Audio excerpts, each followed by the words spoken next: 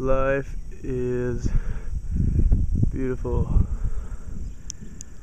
If the world isn't inherently good, then why are there rainbows? Especially double rainbows. And then also, why are there wind turbines? Life is good. The answer to all the world's problems is permaculture, which is what we're surrounded with.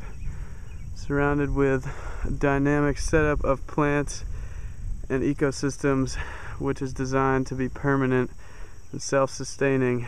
And there is a magnificent rainbow that we're observing here. The cultural recyclists in Fairfield, Iowa.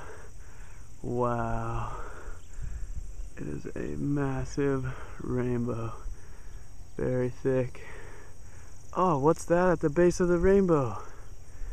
It's permaculture!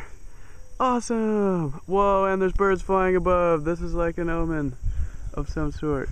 That life is awesome. Alright, have a happy Friday. Peace.